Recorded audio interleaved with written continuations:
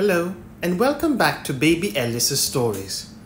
We now return to Robinson Crusoe by Daniel Defoe. Chapter 3. Wrecked on a Desert Island. After this stop, we made on to the southward continually for 10 or 12 days, living very sparingly on our provisions, which began to abate very much, and going no oftener to the shore than we were obliged to for fresh water. My design in this was to make the river Gambia or Senegal, that is to say, anywhere about the Cape de Verde, where I was in hopes to meet with some European ship, and if I did not, I knew not what course I had to take, but to seek for the islands, or perish there among the Negroes. I knew that all the ships from Europe, which sailed either to the coast of Guinea, or to Brazil, or to the East Indies, made this cape, or those islands, and in a word, I put the whole of my fortune upon this single point, either that I must meet with some ship, or must perish. When I had pursued this resolution about 10 days longer, as I have said, I began to see that the land was inhabited, and in 2 or 3 places as we sailed by, we saw people stand upon the shore to look at us.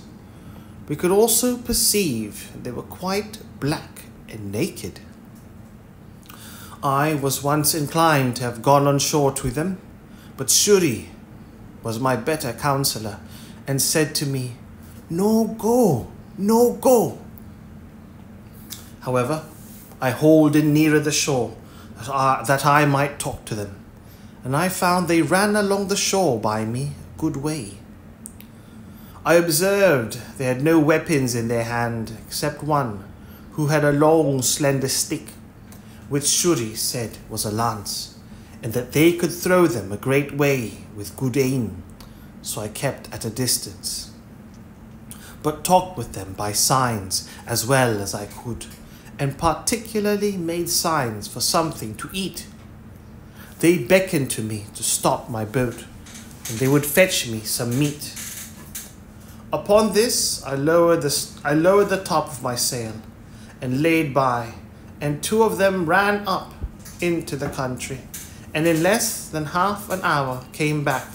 and brought with them 2 pieces of dried flesh and some corn, such as is the produce of their country. But we neither knew what the one or the other was. However, we were willing to accept it,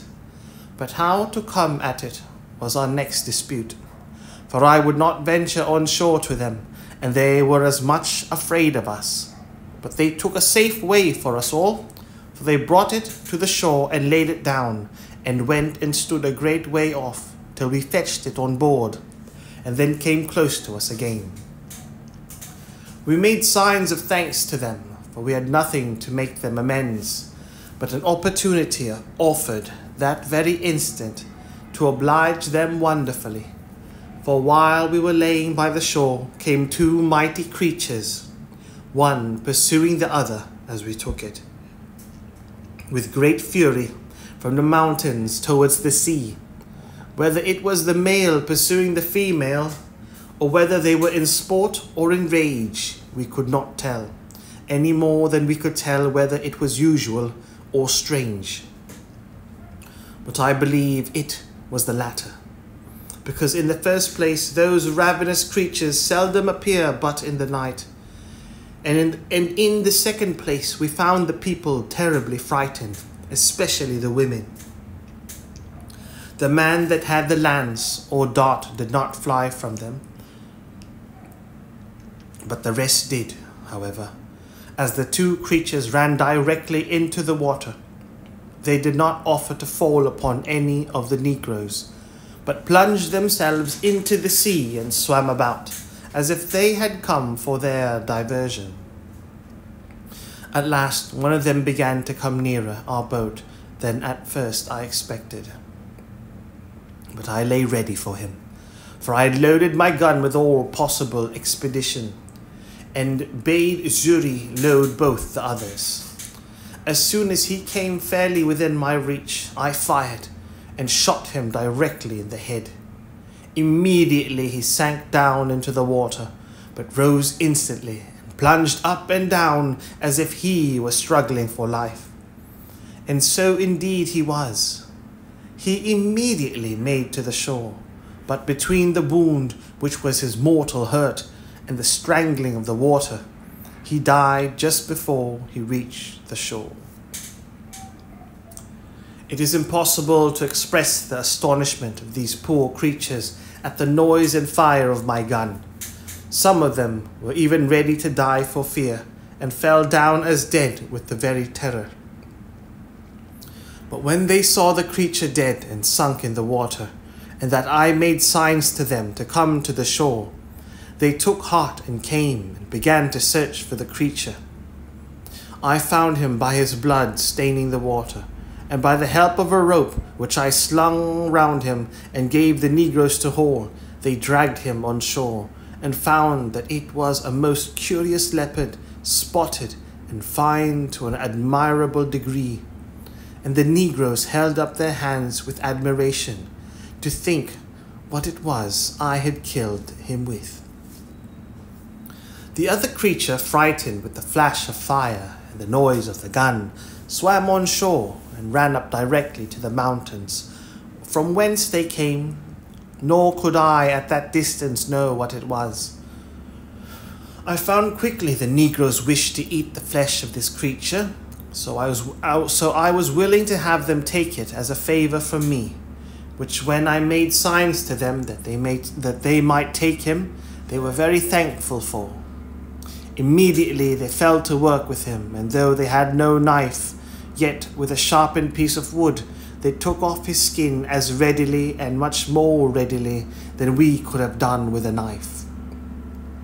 They offered me some of the flesh, which I declined, pointing out that I would give it to them, but made signs for the skin, which they gave me freely, and brought me a great deal more of their provisions, which though I did not understand,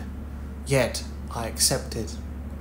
I then made signs to them for some water, and held out one of my jars to them, turning it bottom upward to show that it was empty, and that I wanted to have it filled. They called immediately to some of their friends, and there came 2 women, and brought a great vessel made of earth and burnt, as I supposed, in the sun. This they set down to me as before, and I sent Zuri on shore with my jars, and filled them all 3. The women were as naked as the men. I was now furnished with roots and corn, such as it was, and water, and leaving my friendly negroes, I made forward for about 11 days more, without offering to go near the shore, till I saw the land run out a great length into the sea, at about the distance of 4 or 5 leagues before me, and the sea being very calm, I kept a large offing to make this point. At length, doubling the point at about 2 leagues from the land, I saw plainly land on the other side, to seaward. Then I concluded, as it was most certain indeed, that this was the Cape de Verde, and those the islands called, from thence, Cape de Verde Islands. However, they were at a great distance, and I could not well tell what I had best to do, for if I should be taken with a fresh of wind, I might neither reach one or other. In this dilemma, as I was very pensive, I stepped into the cabin and sat down, Shuri having the helm, when on a sudden the boy cried out, "Master, master, a ship with a sail!" And the foolish boy was frightened out of his wits, thinking it must needs be some of his master's ships sent to pursue us. But I knew we were far enough out of their reach. I jumped out of the cabin and immediately saw not only the ship, but that it was a Portuguese ship, and as I thought, was bound to the coast of Guinea for negroes. But when I observed the course she steered, I was soon convinced they were bound some other way, and did not design to come any nearer to the shore, upon which I stretched out to sea as much as I could, resolving to speak with them if possible. With all the sail I could make, I found I should not be able to come in their way, but that they would be gone by before I could make any signal to them.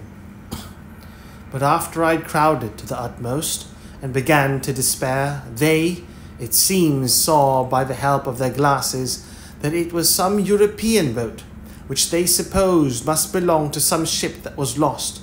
So they shortened sail to let me come up. I was encouraged with this, and as I had my patron's ancient on board, I made a waft of it to them for a signal of distress, and fired a gun, both which they saw, for they told me they saw the smoke, though they did not hear the gun. Upon these signals they very kindly brought to and lay by for me, and in about 3 hours' time I came up with them. And in about 3 hours' time I came up with them. They asked me what I was in Portuguese, and in Spanish, and in French, but I understood none of them. But at last a Scotch sailor who was on board called to me, and I answered him. And I told him I was an Englishman, that I had made my escape out of slavery from the Moors at Sallee.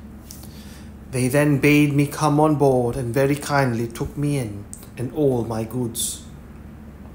It was an inexpressible joy. It was an inexpressible joy to me, which anyone will believe, that I was thus delivered, as I esteemed it, from such a miserable and almost hopeless condition as I was in. And I immediately offered all I had to the captain of the ship as a return for my deliverance. But he generously told me he would take nothing from me, but that all I had should be delivered safe to me when I came to Brazils. For, says he, I have saved your life on no other terms than I would be glad to be saved myself, and it may, one time or other, be my lot to be taken up in the same condition. Besides, said he, when I carry you to the Brazils, so great a way from your own country, if I should take from you what you have, you will be starved there, and then I only take away that life I have given. No, says he, Signor Inglés, Mr. Englishman, I will carry you thither in charity, and those things will help to buy your subsistence there, and your passage home again. As he was charitable in this proposal, so he was just in the performance to a title, for he ordered the seamen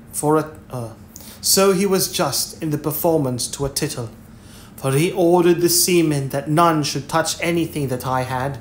Then he took everything into his own possession, and gave me back an exact inventory of them, that I might have them, even to my 3 earthen jars.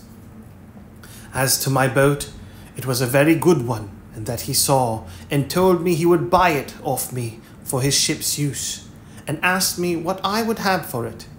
I told him he had been so generous to me in everything that I could not offer to make any price of the boat, but left it entirely to him, upon which he told me he would give me a note of hand to pay me 80 pieces of 8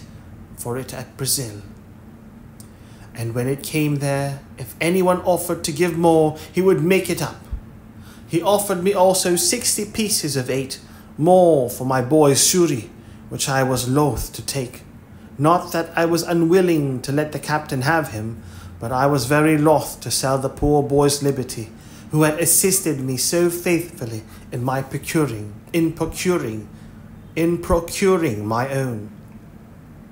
However, when I let him know my reason, he owned it to be just, and offered me this medium, that he would give the boy an obligation to set him free in 10 years, if he turned Christian. Upon this, and Suri, saying he was willing to go to him, I let the captain have him. We had a very good voyage to the Brazils, and I arrived in the Bay de Todos los Santos, or All Saints Bay, in about 22 days after. And now I was once more delivered from the most miserable of all conditions of life. And what to do next with myself, I was to consider. The generous treatment the captain gave me I can never enough remember. He would take nothing of me for my passage, gave me 20 ducats for the leopard skin and 40 for the lion skin, which I had in my boat, and caused everything I had in the ship to be punctually delivered to me, and what I was willing to sell he bought of me, such as the case of bottles, 2 of my guns, and a piece of the lump of beeswax, for I had made candles of the rest.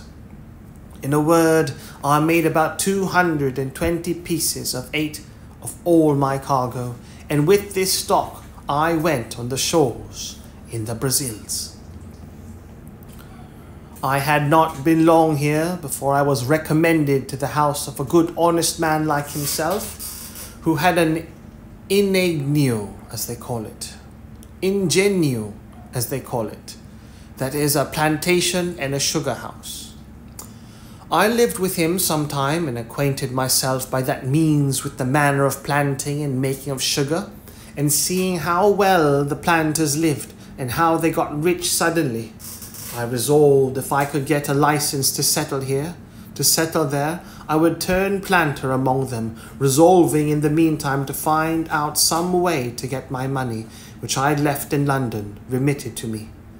To this purpose, getting a kind of letter of naturalization, I purchased as much land that was uncured as my money would reach, and formed a plan for my plantation and settlement, such a one as might be suitable to the stock which I proposed to myself to receive from England. I had a neighbour, a Portuguese of Lisbon, but born of English parents, whose name was Wells, and in much such circumstances as I was, I call him my neighbour, because his plantation lay next to mine, and we went on very sociably together. My stock was but low as well as his, and we rather planted for food than anything else for about 2 years. However, we began to increase, and our land became to come into order, so that the 3rd year we planted some tobacco, and made each of us a large piece of ground ready for planting canes in the year to come. But we both wanted help, and now I found more than before I had done wrong in parting with my boy Shuri. But alas, for me to do wrong that never did right was no great wonder. I hailed no remedy but to go on. I had got into an employment quite remote to my genius, and directly contrary to the life I delighted in, and for which I forsook my father's house, and broke through all his good advice. Nay, I was coming into the very middle station, or upper degree of low life, which my father advised me to before, and which, if I resolved to go on with, I might as well have stayed at home and never have fatigued myself in the world as I had done. And I used often to say to myself, I could have done this as well in England, among my friends, as have gone 5,000 miles off to do it among strangers and savages, in a wilderness, and at such a distance as never to hear from any part of the world that had the least knowledge of me. In this manner I used to look upon my condition with the utmost regret. I had nobody to converse with, but now and then this neighbour, no work to be done, but by the labour of my hands, and I used to say, I lived just like a man cast away upon some desolate island, that had been nobody there but himself. But how just has it been, and how should all men reflect, that when they compare their present conditions with others that are worse, heaven may oblige them to make the exchange, and be convinced of their former felicity by their experience, I say, how just has it been that the truly solitary life I reflected on, in an island of mere desolation, should be my lot, who had so often unjustly compared it with the life which I then led, in which had I continued, I had in all probability been exceeding prosperous and rich. I was in some degree settled in my measures for carrying on the plantation before my kind friend, the captain of the ship that took me up at sea, went back, for the ship remained there, improving his landing and preparing for his voyage nearly 3 months. When telling him what little stock I had left behind me in London, he gave me this friendly and sincere advice. "Signor Inglese," says he, for so he always called me, "if you will give me letters and a procuration informed to me, with orders to the person who has your money in London to send your effects to Lisbon, to such persons as I shall direct, and in such goods as are proper for this country, I will bring you the produce of them, God willing, at my return.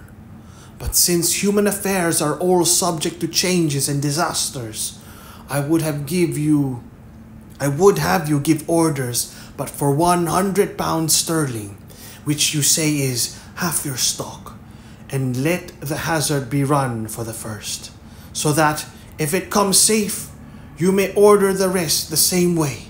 and if it miscarry, you may have the other half to have recourse to for your supply."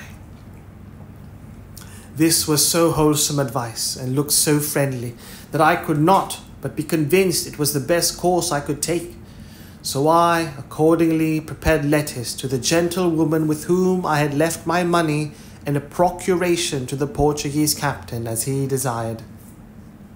I wrote the English captain's widow a full account of all my adventures, my slavery, escape, and how I had met with the Portuguese captain at sea,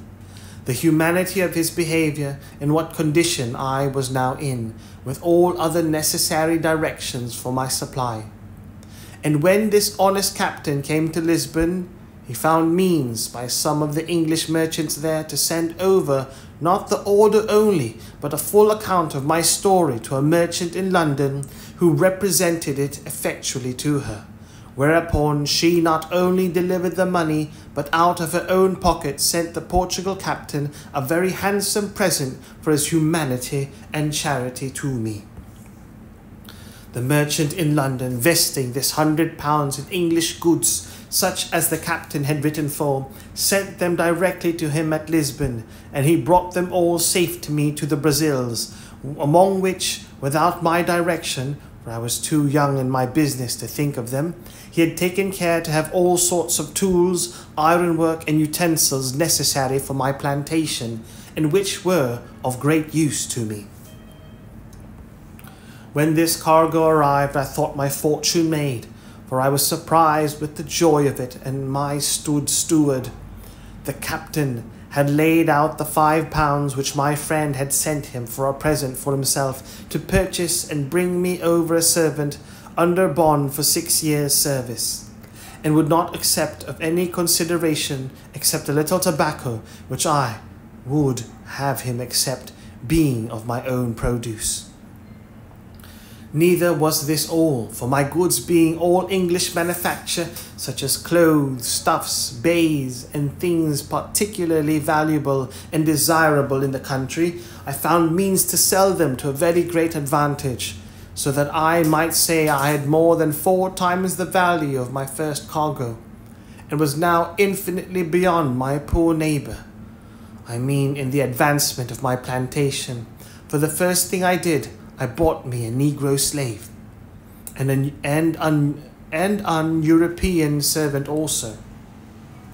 I mean another besides that which the captain brought me from Lisbon. But as abused prosperity is oftentimes made the very means of our greatest adversity, so it was with me. I went on the next year with great success in my plantation. I raised 50 great rolls of tobacco on my own ground, more than I had disposed of for necessaries among my neighbours, and these 50 rows being each of above 100 weight, were well cured and laid by against the return of the fleet from Lisbon. And now increasing in business and wealth, my head began to be full of projects and undertakings beyond my reach, such as are indeed often the ruin of the best heads in the business. Had I continued in the station I was now in, I had room for all the happy things to have yet befallen me, for which my father so earnestly recommended a quiet, retired life, and of which he had so sensibly described the middle station of life to be full of. But other things attended me, and I was still to be the wilful agent of my own miseries, and particularly to increase my fault and double the reflections upon myself, which in my future sorrows I should have leisure to make. All these miscarriages were procured by my apparent obstinate adhering to my foolish inclination of wandering abroad, and pursuing that inclination in contradiction to the clearest views of doing myself good in a fair and plain pursuit of those prospects and those measures of life which nature and providence concurred to present me with, and to make my duty. As I had once done thus in breaking away from my parents, so I could not be content now, but I must go and leave the happy view I had of being a rich and thriving man in my new plantation, only to pursue a rash and immoderate desire of rising faster than the nature of the thing admitted. And thus I cast myself down again into the deepest gulf of human misery that ever man fell into, or perhaps could be consistent with life and a state of health in the world. To come then, by the just degrees, to the particulars of this part of my story, you may suppose that having now lived almost 4 years in Brazils, and the beginning to thrive and prosper very well upon my plantation, I had not only learned the language, but had contracted acquaintance and friendships among my fellow planters, as well as among the merchants at St. Salvador, which was our port, and that in my discourses among them, I had frequently given them an account of my 2 voyages to the coast of Guinea, the manner of trading with the negroes there, and how easy it was to purchase upon the coast for trifles, such as beads, toys, knives, scissors, hatchets, bits of glass, and the like, not only gold dust, guinea grains, elephants' teeth, etc., but negroes for the service of Brazils in great numbers. They listened always very attentively to my discourses on these heads, but especially to that part which related to the buying of negroes, which was a trade at that time, not only not far entered into, but as far as it was, had been carried on by asientos, or permission of the kings of Spain and Portugal, and engrossed in the public stock, so that few negroes were bought, and these excessively dear. It happened, being in company with some merchants and planters of my acquaintance, and talking of those things very earnestly, 3 of them came to me next morning, and told me they had been musing very much upon what I had discoursed with them of the last night, and they came to make a secret proposal to me, and after enjoining me to secrecy, they told me that they had a mind to fit out a ship to go to Guinea, that they had all plantations as well as I, and were straitened for nothing so much as servants. That as it was a trade that could not be carried on, because they could not publicly sell the negroes when they came home, so they desired to make but one voyage, to bring the negroes on shore privately, and divide them among their own plantations. And in a word, the question was whether I would go the supercargo in the ship, to manage the trading part upon the coast of Guinea, and they offered me that I should have my equal share of the negroes, without providing any part of the stock. This was a fair proposal, it must be confessed, had it been made to anyone that had not had a settlement and a plantation of his own to look after, which was in a fair way of coming to be very considerable, and with a good stock upon it. But for me that was thus entered and established, and had nothing to do but to go on as I had begun,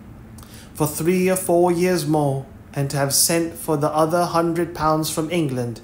and who in that time and with that little addition could scarce have failed of being worth 3 or 4 thousand pounds sterling, and that increasing too. For me to think of such a voyage was the most preposterous thing that ever man in such circumstances could be guilty of. But I, that was born to be my own destroyer, could no more resist the offer than I could restrain my first rambling designs when my father good counsel was lost upon me. In a word, I told them I would go with all my heart if they would undertake to look after my plantation in my absence, and would dispose of it to such as I should direct if I miscarried. This they all engaged to do, and entered into writings or covenants to do so,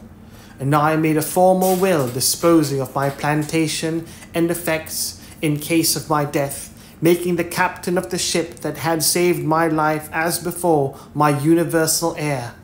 but obliging him to dispose of my effects as I had directed in my will, 1/2 of the produce being to himself, and the other to be shipped to England. In short, I took all possible caution to preserve my effects and to keep up my plantation. Had I used half as much prudence to have looked into my own interest and have made a judgment of what I ought to have done and not to have done, I had certainly never gone away from so prosperous an undertaking, leaving all the probable views of a thriving circumstance, and gone upon a voyage to sea, attended with all its common hazards, to say nothing of the reason I had to expect particular misfortunes to myself. But I was hurried on, and obeyed blindly the dictates of my fancy rather than my reason, and accordingly the ship being fitted out and the cargo furnished, and all things done as by agreement by my partners in the voyage, I went on board in an evil hour, the 1st September 1659, being the same day 8 years that I went from my father and mother at Hull, in order to act the rebel to their authority, and the fool to my own interest. Our ship was about 120 tons burden, carried 6 guns and 14 men besides the master, his boy, and myself. We had on board no large cargo of goods, except for such toys as were fit for our trade with the negroes, such as beads, bits of glass, shells, and other trifles, especially little looking-glasses, knives, scissors, hatchets, and the like. The same day I went on board, we set sail, standing away to the northward upon our own coast, with design to stretch over for the African coast, when we came about 10 or 12 degrees of northern latitude, which it seems was the manner of course in those days.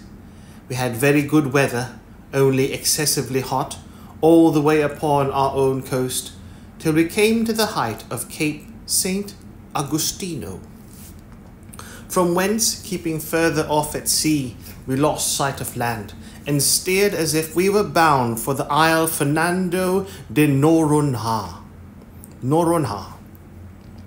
holding our course northeast by north, and leaving those isles in the east.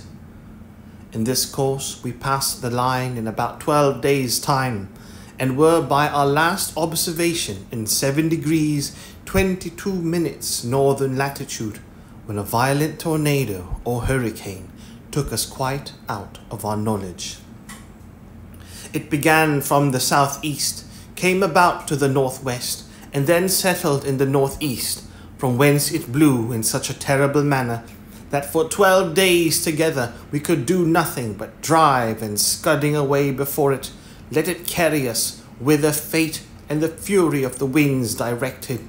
and during these 12 days I need not say that I expected every day to be swallowed up,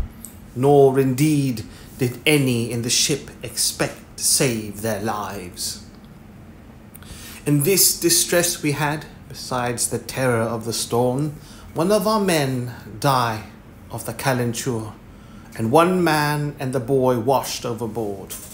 About the 12th day, the weather abating a little, the master made an observation as well as he could, and found that he was in about 11 degrees north latitude, but that he was 22 degrees of longitude difference west from Cape St. Agustino, so that he found he was upon the coast of Guyana, or the north part of Brazil, beyond the river Amazon, toward that of the river Orinoco, commonly called the Great River, and began to consult me what course he should take, for the ship was leaky and very much disabled, and he was going directly back to the coast of Brazil. I was positively against that, and looking over the charts of the sea coast of America with him, we concluded there was no inhabited country for us to have recourse to till we came within the circle of the Caribbee Islands, and therefore resolved to stand away from Barbados, which, by keeping off at sea to avoid the indraft of the Bay or Gulf of Mexico, we might easily perform, as we hoped, in about 15 days sail, whereas we could not possibly make our voyage to the coast of Africa without some assistance both to our ship and to ourselves. With this design, we changed our course and steered away northwest by west, in order to reach some of our English islands where I hoped for relief. But our voyage was otherwise determined, for being in the latitude of 12 degrees 18 minutes, a second storm came upon us, which carried us away with the same impetuosity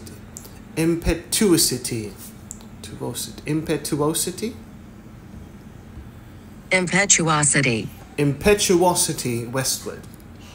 and drove us so out of the way of all human commerce, that, had all our lives been saved as to the sea, we were rather in danger of being devoured by savages than ever returning to our own country.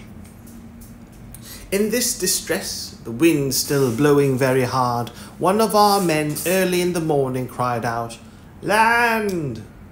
And we had no sooner run out of the cabin to look out, in hopes of seeing whereabouts in the world we were, than the ship struck upon a sand, and in a moment, her motion being so stopped, the sea broke over her in such a manner that we expected we should all have perished immediately, and we were immediately driven into our close quarters to shelter us from the very foam and spray of the sea.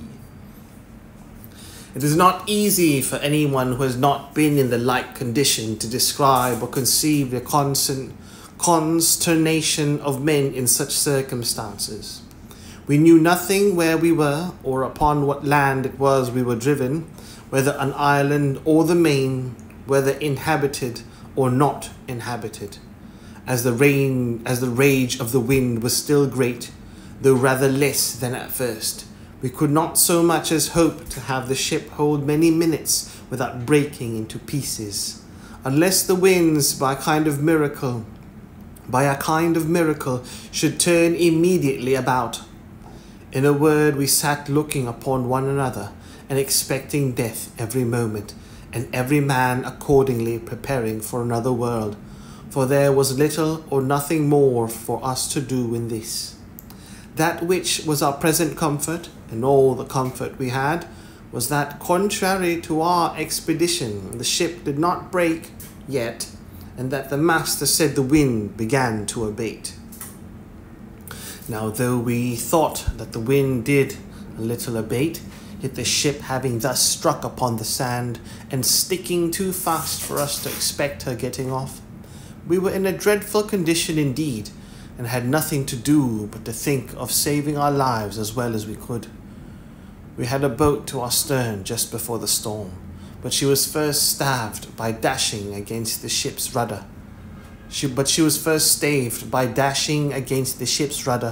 And and in the next place she broke away and either sunk or was driven off to sea. So there was no hope from her. We had another boat on board, but how to get her off into the sea was a doubtful thing.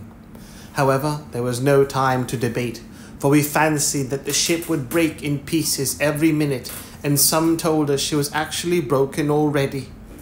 In this distress, the mate of our vessel laid hold of the boat, and with the help of the rest of the men, got her slung over the ship's side, and getting all into her, let go and committed ourselves, being 11 in number, to God's mercy and the wild sea.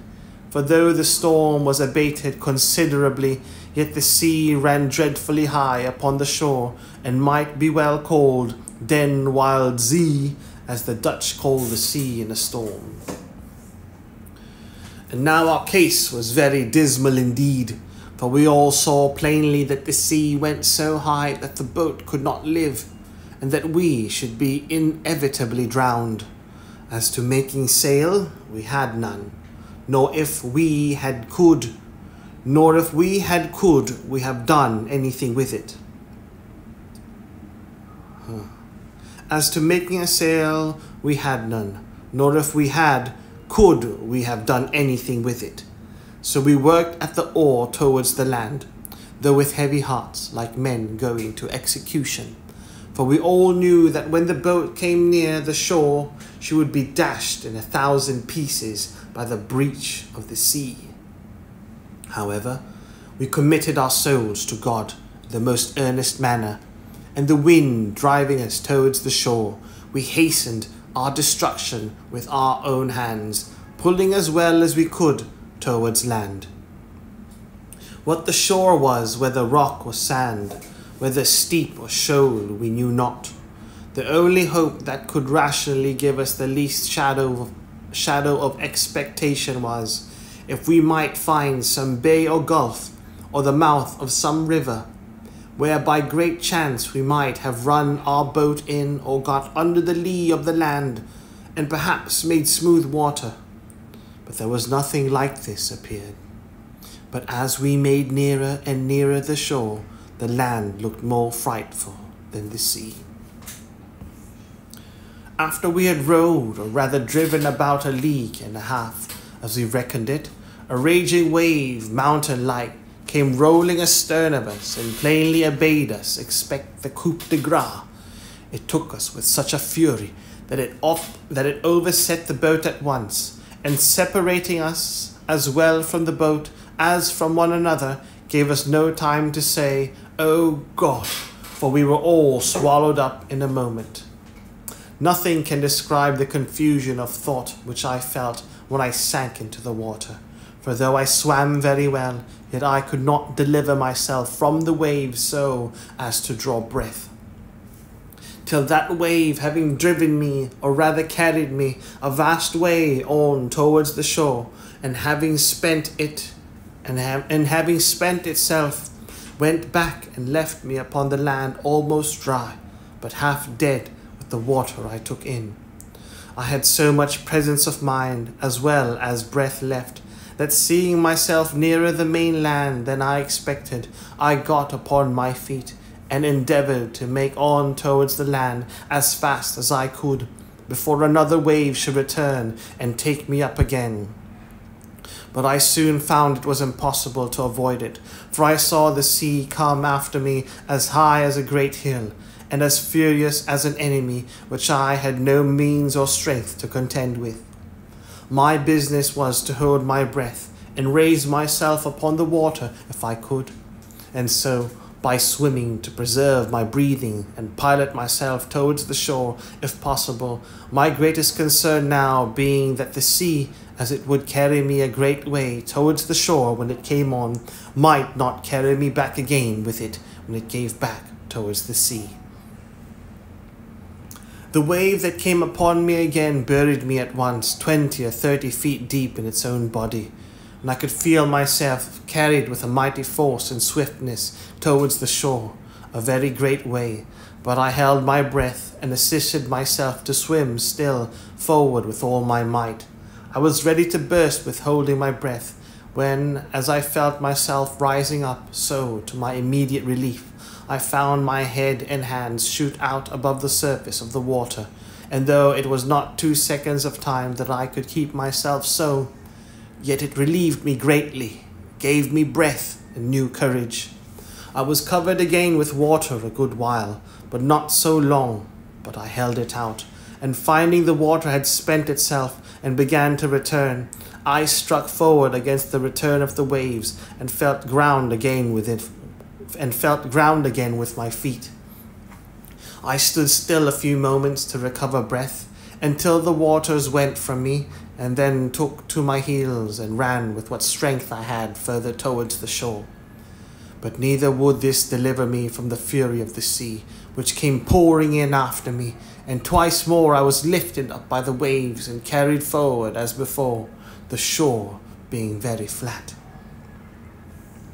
The last time of these two had well nigh been fatal to me, for the sea, having hurried me along as before, landed me, or rather dashed me, against a piece of rock,